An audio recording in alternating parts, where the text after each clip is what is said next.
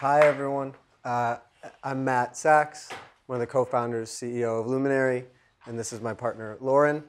And us, along with three others, started Luminary in January of 2018.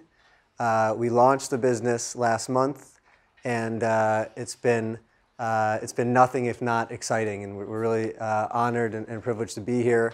Thank you all for having us, and we're looking forward to going through it with you. When we first got asked to come here, I think Lauren and I looked at each other and we were kind of shocked and surprised, honestly. We looked at the list of people who've spoken with this group before, and we just signed our names on a wall back there, and Harrison Ford and Jack Dorsey, and we're a month into our journey, and so in a lot of ways we feel like no idea where this goes, and if we get to those levels. But excited to share with you guys what we've learned over the past 18 months and what we've learned being 1 month in. And I think because we are so early in the journey, we actually think there's some interesting things that we can share that maybe are different than once you've gotten to the peak or you've made more substantial progress, more sort of learnings from the ground and from on the path. Given that a number of you may not have heard of Luminary before we were booked to come here today, we wanted to actually spend some time giving a high-level overview of the business. What is Luminary? Talk a little bit about our mission and sort of why we're doing what we're doing, and then go through some of the key learnings that we've had over the past, since starting the business. When we think about, sort of what we've learned and the experience we've had so far, there's a couple key notes that we want to hit and talk through with you all.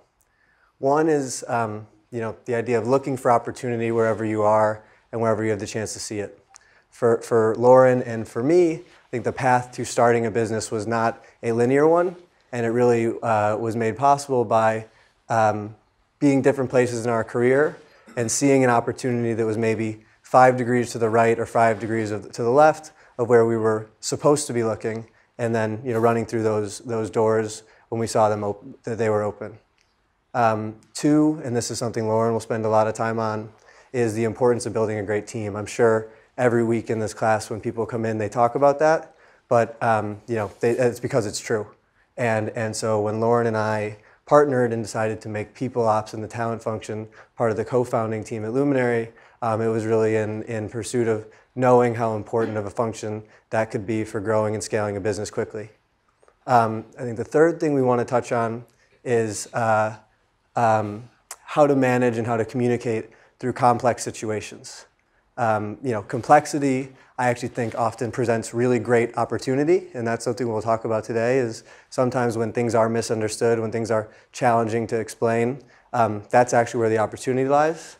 But in order to capture that opportunity, you have to be able to communicate very succinctly, very clearly, and that's an area where I think we as a business at times have done well, and at other times have had some missteps, and so we want to talk about those with all of you and sort of what we've learned and how we're thinking about it going forward. So really excited to be here. Thank you again. And with that, I'm going to turn it over to Lauren to give an overview of what Luminary is and go from there. Hi, everyone.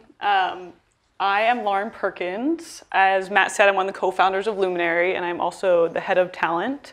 To echo Matt, we truly are really thankful for the invitation to be here, and we hope that you can pick up something from what we learned in the last year and a half, and more specifically in the last month, that you can bring with you as you evaluate your next job or potentially starting a business yourself. So what is head of talent? That means I run a function internally that we call people ops. That is, you can think of it like a marketing team. The CMO's job is to find consumers and keep them on our platform. Our job is to identify great talent and to retain them. So that starts with planning, figuring out what roles we need, sourcing, recruiting, finding people from all different backgrounds that can fit the role, budgeting, salaries, all the way to promotions, performance, cultural, and overall employee and workforce health. We're curious, how many people in this group listen to podcasts regularly? How many of you had heard of Luminary before it was announced that Matt and I would be here today? how many of you have downloaded the app and started interacting with some of the content? Pretty good. We have a good sales opportunity. We have to do a good job today. Hopefully you'll be subscribers soon. So what Luminary, the product, is two main pieces. The first is an absolutely free podcast app. It is a way to find and listen to hundreds of thousands of podcasts, basically like a search engine. There's a directory online, it's a public directory called the RSS feed. That's where we get the content from. The creators of those podcasts can choose to monetize their content with ads. That has nothing to do with our business. That is their choice. We pipe them in. Hopefully we can find more listenership for them, and we can provide great content to anyone for free. The way we monetize the business is the second part of the app. It is an exclusive content network with over 40 shows. These are some of our creator partners. It's the quality of these shows that really differentiates us in the market. We have over 1,000 hours of exclusive content. You can find it on Luminary ad-free. We're really proud of our partners. There's a lot of different content, different types of voices, different formats, different genres. We think there's something there for everyone.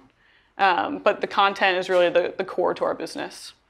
So if you're thinking about the people, the product, the content, and then lastly, the fourth component of our overall business is the brand.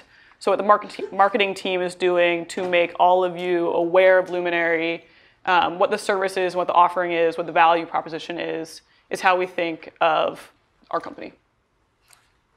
So, Lauren mentioned a couple core parts of the business. For us, it really starts and stops with the content that is on the Luminary Premium service and our content partners and our content network.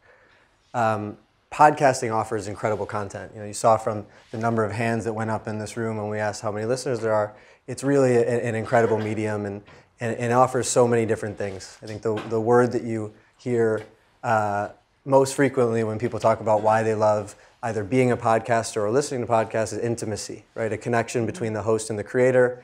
Something about ear pods or headphones being in your ears almost sounds like a voice, in your head, having a interpersonal dialogue with you. There's a real connection between the host and the creator, which has defined the space for the past 15 years since podcasting has been around.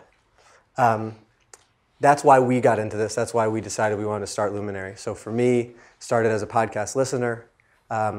Shows like Bill Simmons, shows like Recode Media with Peter Kafka. I remember where I was when I listened to the first episode of Slow Burn, which is a creator named Leon Nafok, who's actually doing a new show with us.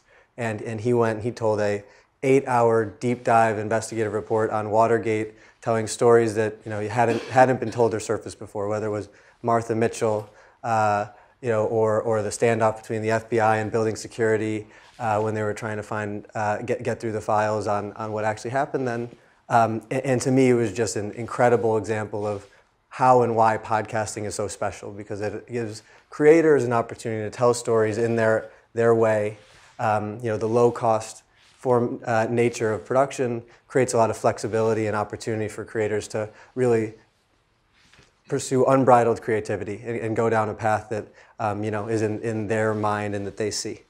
And so that's why we wanted to build a business in the space, and that's what we want to build a business around, just great premium podcast content. Lots of content businesses out there, lots of different models. And so before we started the business, we spent a lot of time thinking about how we wanted to build it, what model we wanted to pursue, and what the right business model was for us to support and invest in this amazing content. You think about a business like Disney.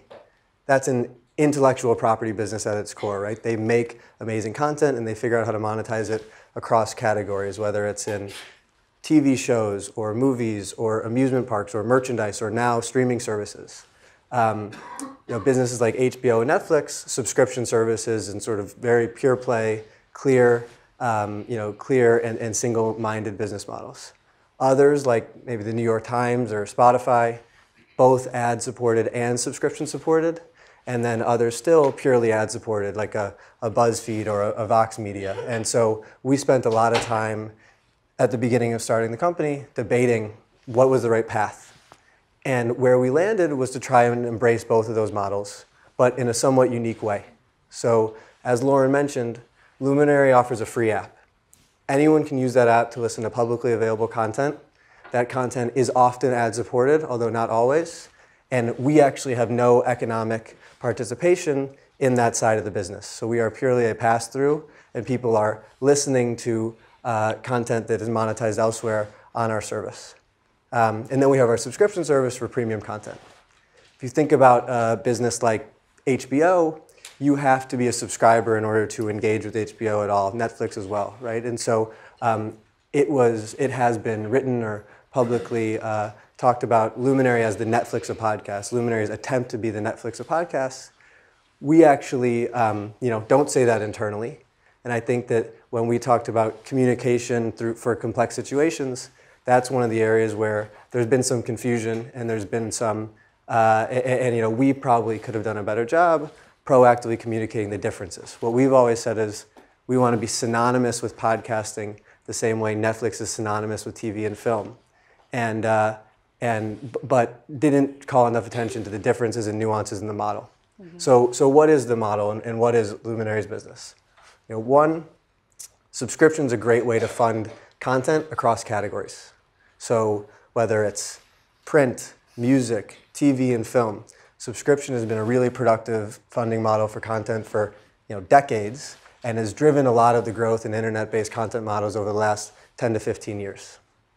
Two, podcasting specifically, in our view at least, had a real need for a subscription model. There are some businesses in the space that attempt to pursue a subscription model, some that do donation-supported content, but I think in our opinion, a primarily ad-supported ecosystem when we started had a real opportunity for a subscription model to emerge, and that was something we were committed to and believed in and wanted to pursue. Three, and this is a really important point, we don't believe it needs to be one or the other. It doesn't need to be only ads or only subscription.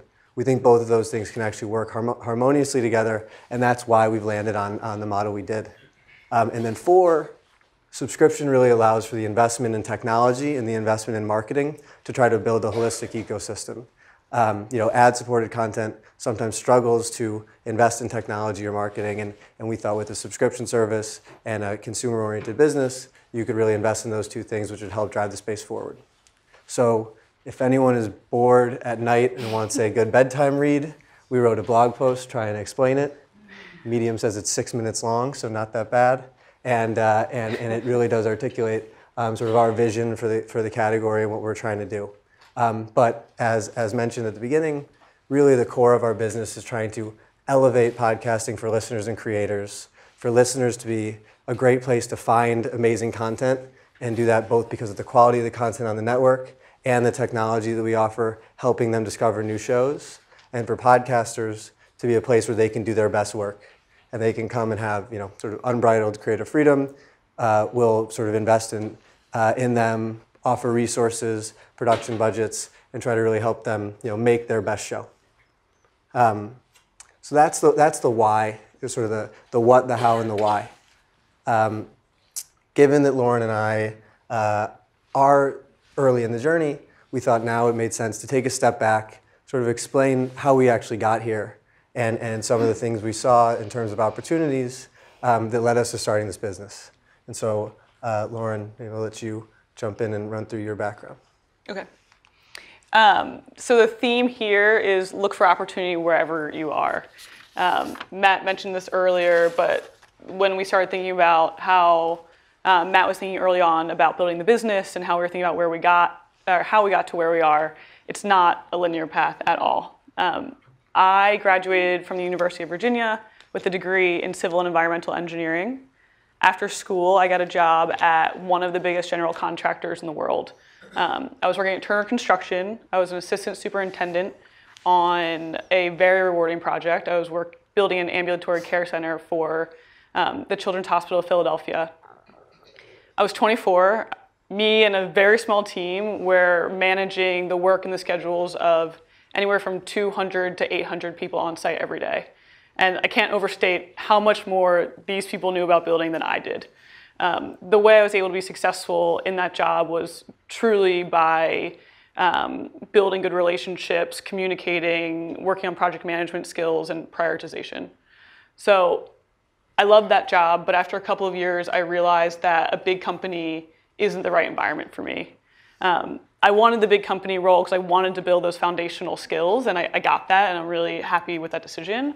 But I realized after a couple of years that while my daily job was challenging, it was one trade for one project, which was probably one of 20 projects in Philly, which was Turners in probably 50 cities, and it's all over the world. I had very little cross-functional insight. I was a junior employee at a massive company.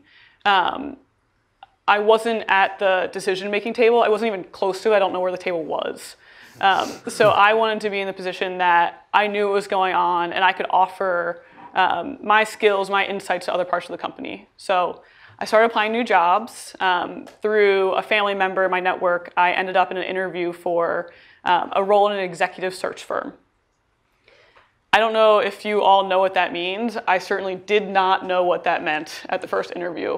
I treat it like a meet and greet. I would not recommend that as you go into interviews this spring. But what I found out is that executive search is when you hire a firm to come in, work with the founders, the CEO, sometimes investors, to identify one individual that will be a leader for your company. It's truly a partnership. It's a long process, but typically that person is someone that brings your company to the next level.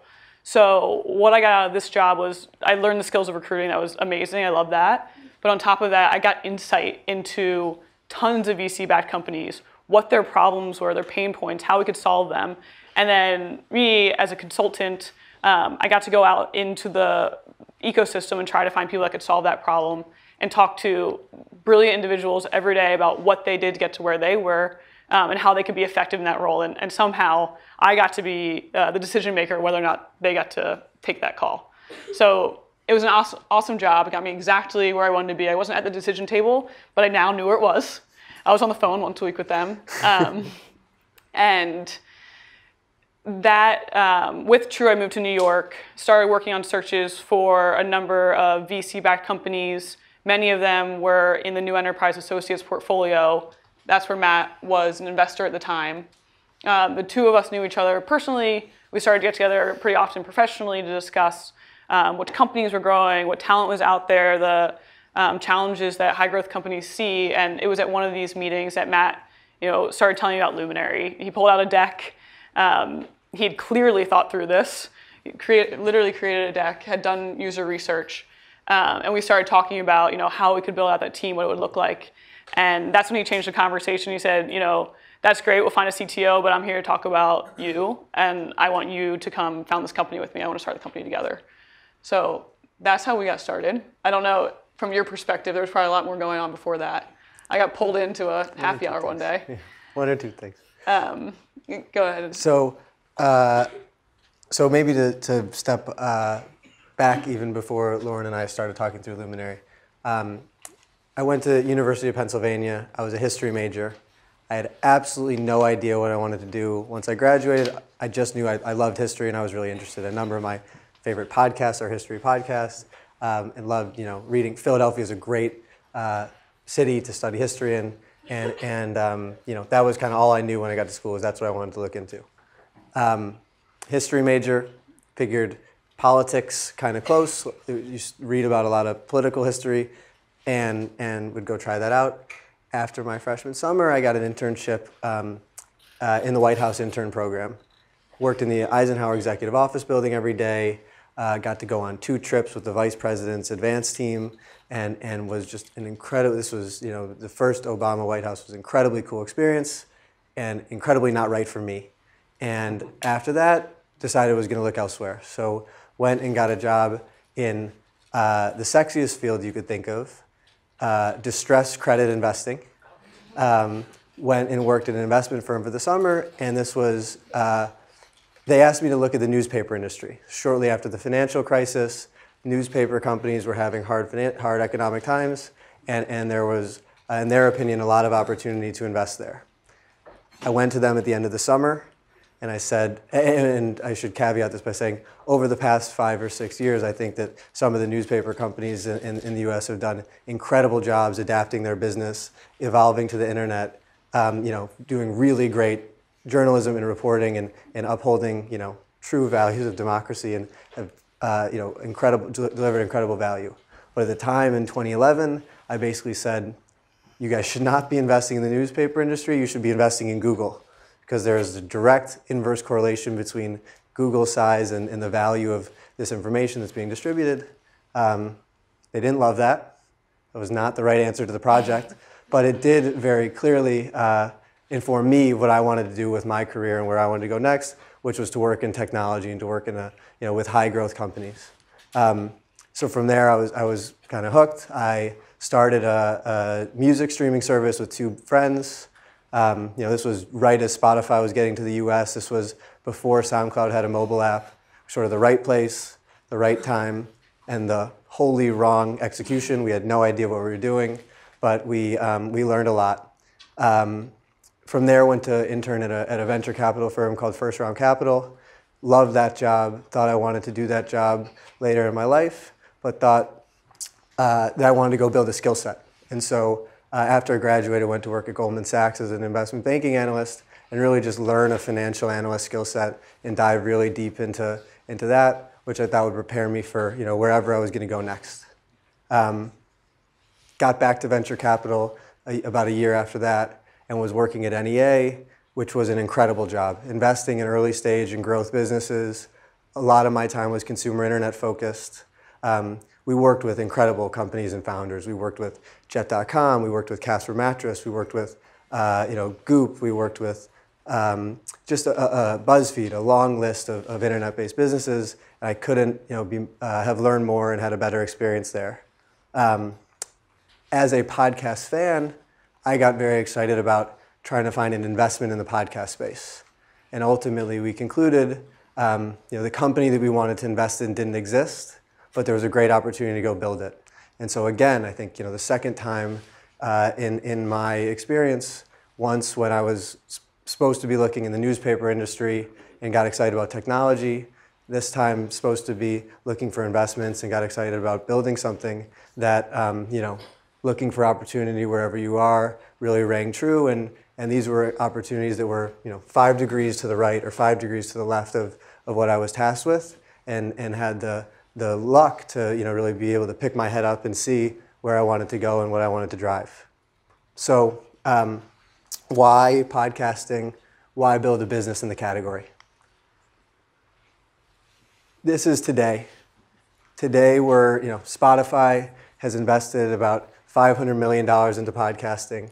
iHeartRadio talks about being one of the leading podcast companies as far as how they're describing themselves. The podcast market is big and growing and very exciting today. 2 to 3 years ago, people didn't necessarily have that perspective. I think they thought of it as kind of niche, it's kind of off to the side, it's not the same type of content as TV, it's not the same type of content as publishing.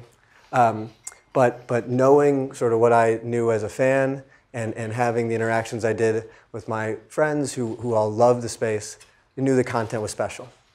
And as the last couple of years have gone on, it's become very clear that podcast is a big deal. 62 million people today listen every week. On average, they listen for about an hour a day. And 144 million people in America have listened to a podcast. It's growing really rapidly. The challenge with podcasting from an investor perspective was that the economic model was lagging the consumer adoption and the consumer engagement. So what this chart shows here, the average hour of listening from a podcast listener generates 2 cents of revenue. You look at radio, Spotify, and radio streaming and satellite radio, and it's significantly more revenue than the podcast space for a very similar type of content. When we were looking at investing in the space, we tried to figure out why that is, and our business, which we mentioned before, is really about great podcast content and how to build a business and monetize around it. And so we landed on the subscription model due to this. podcast ad rates are actually pretty good. $35 CPM, which is a cost per 1,000 impressions of an ad, compared to $13 on radio. But the ad load in podcasts is very low. 3 minutes of ads per hour on average. Radio is about 18. So in order for podcasting to catch up to these other businesses, either you had to introduce a new model and you had to introduce a new revenue stream, or ad load had to go from 3 minutes per hour up significantly, which would have been a negative for the user and ultimately would have led to the cost per ads coming down, similar to radio.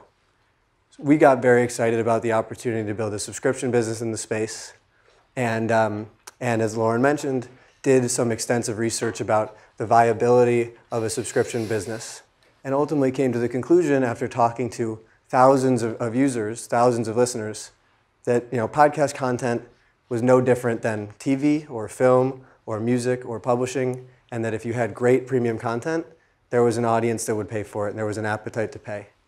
And so we set out to build a business. We founded Luminary in January of 18, and in the fall of 2017 is when I went to Lauren.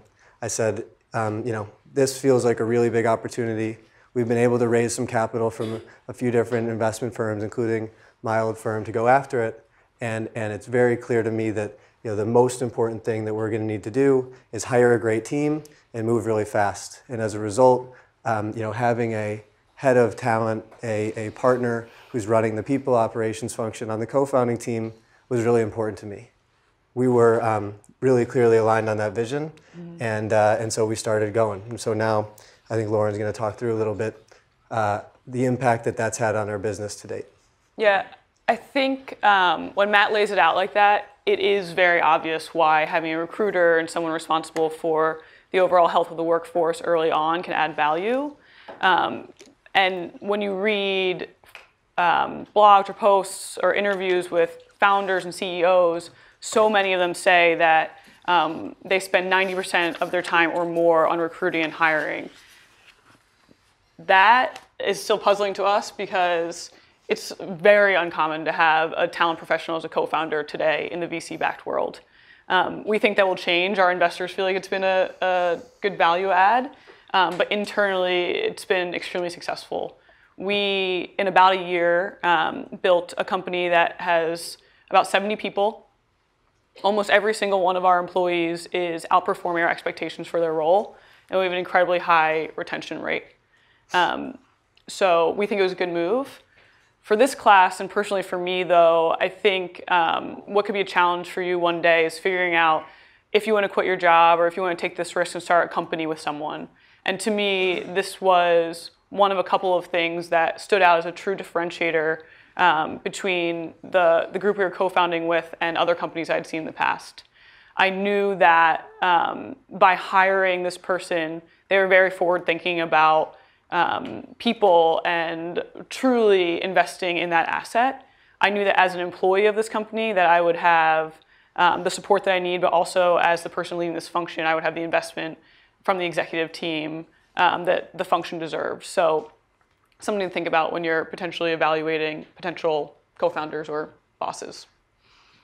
A second part of that, another thing that was really influential in making the decision to come on board and leave, like I said, a lovely job in executive search, was the fact that every one of our co-founders wanted to work through a values doc from the beginning. We wanted to make sure that the values were important to every single person and that we were actually aligned in what we were building.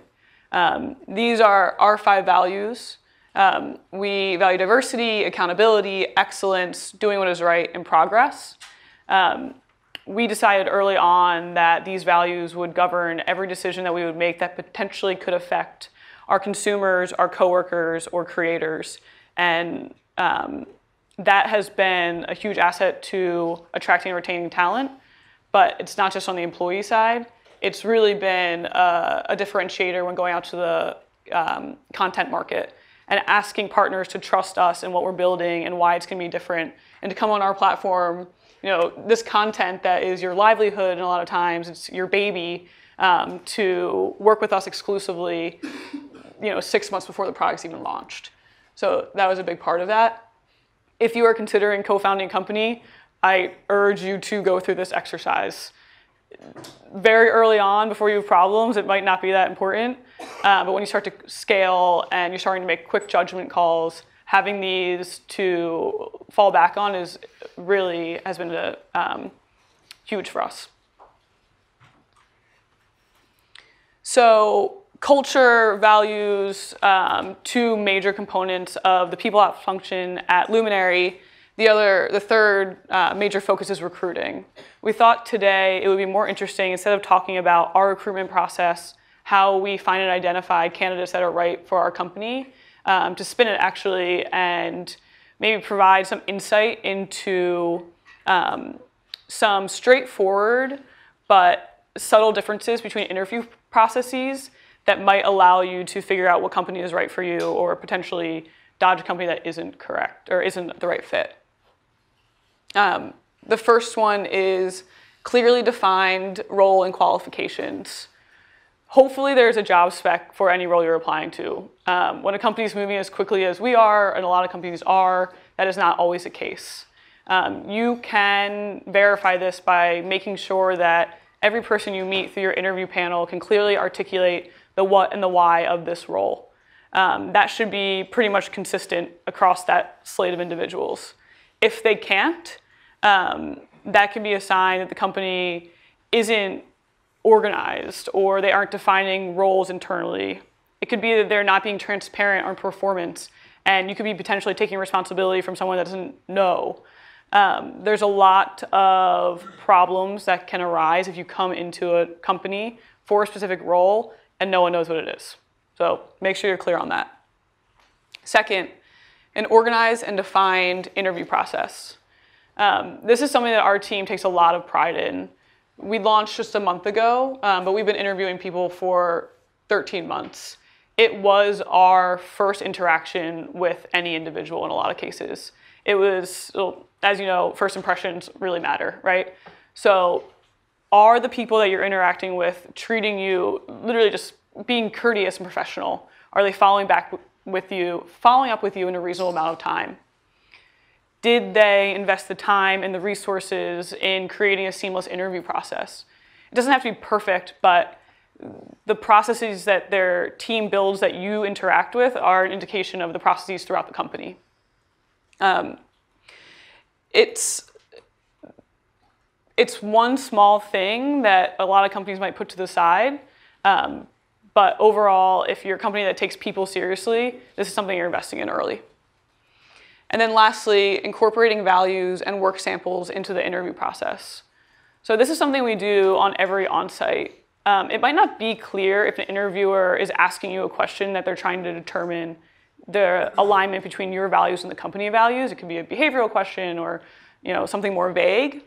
But if you walk out of an interview or you get an offer and you don't feel like your skill set was truly vetted and that your values were at least through conversations align with the company's values, then you should take that as a flag, in my opinion.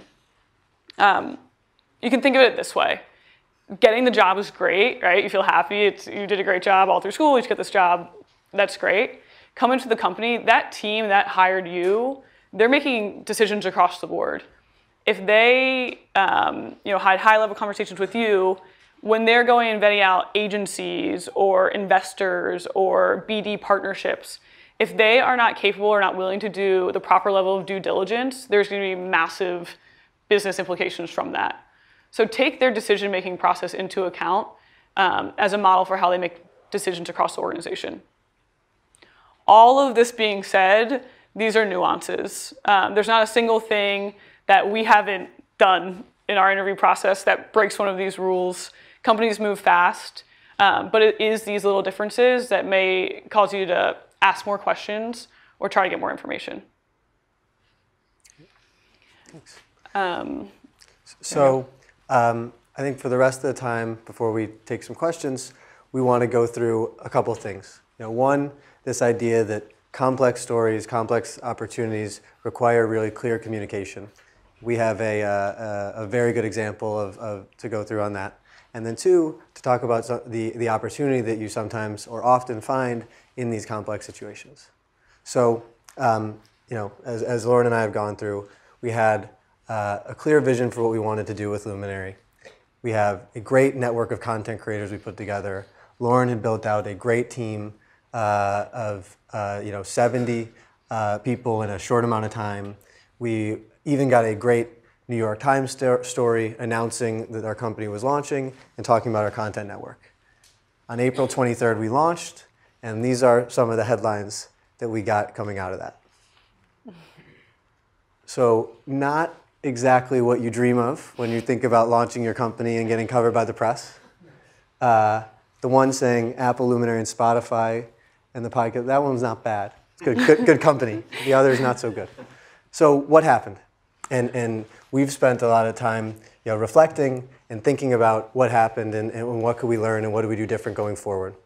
There's a couple things here that we'll talk about in some detail that are tactical and actual specific instances. But I think at a higher level, there's two things that we've really zoned in on. One, you need to proactively and clearly and succinctly communicate what you're doing to all stakeholders, not to some, not to the people you've had the time to get in touch with, but to everyone. And so that concept of clear communication keeps coming up and is something that is really important. And two, when you're moving really fast, sometimes you actually have to slow down so you can go faster. Sometimes you have to take a breath, look around, understand where you're at, and then accelerate from there. Because just constantly moving to the next item and the next issue to solve and the next thing on your agenda, you don't get always the proper time to think, to understand the full context of the conversations you're having, and then to make the most informed decisions. So let's go through this. The tweet. So not sure if anyone in here has seen or read. My guess would be you have. The first tweet that came from our company's social media account was a tweet that was essentially negative on the ad market. It was negative on advertising and podcasts. As we discussed earlier, as we wrote in our blog post, that is in no way, shape, or form our belief. We actually built a model that tries to embrace both subscription and ad-supported content, and it was a mistake, right? It was just a miss. It was going too fast. It was not having the right processes in place to approve something before it came out from an official company account, and it was a mistake. We took the tweet down. We issued two sort of explanations, but we didn't really own it and issue an apology and say, raise our hand and say, my bad, for a couple weeks after. And I think once we did that, and once we just said, you know what, we messed that up, that was a mistake, we actually were able to move the conversation away from it and people understood. So an interesting lesson there. And one, sometimes you got to go slow to go fast and sort of understand what you're doing, have the right processes in place. Very similar to a lot of what Lauren talked through on the people ops side. And two, when you do make a mistake, which in a startup you are going to do every day, sometimes you just have to own it and raise your hand and say, that was a mistake and we'll do better the next time. The second piece that was that came up through our launch is a conversation around licensing of podcast content and where does podcast content live. Historically, the space has been unlicensed. Content's been widely distributed, and because there was an economic model where distribution equals impressions equals ad revenue, everyone wanted their content on pretty much every service. But the space is growing up. Our entire business is about part of the space growing up. And our entire business is similarly about the value of podcast content. And so if you're a content owner or a content distributor who values what you are creating, you may not want your content on all platforms, and you may want to pick and choose where it is, similar to how things work in the video world today. You have some shows that are only on HBO, some that are only on Showtime, some that are only on Netflix, some that are on multiple of those services. And so there's a licensing conversation that is essentially, in our view, podcasting and entering adolescence or adulthood. I don't know, exactly where you draw the line on that, but the space is maturing, and so there was a pretty interesting conversation in the space about where and why content will live where it does. The third piece is on technology, and really for us, actually, how our technology appeared to the outside world, not what we were doing internally. This again comes back to communication. Right? So we chose a technology architecture that looked a certain way. What was actually happening underneath and inside the company was something different, but we didn't do a good enough job proactively going out to the world and saying, here's what we're doing, here's why we're using this sort of this methodology to access your podcast content, here's how the data flows.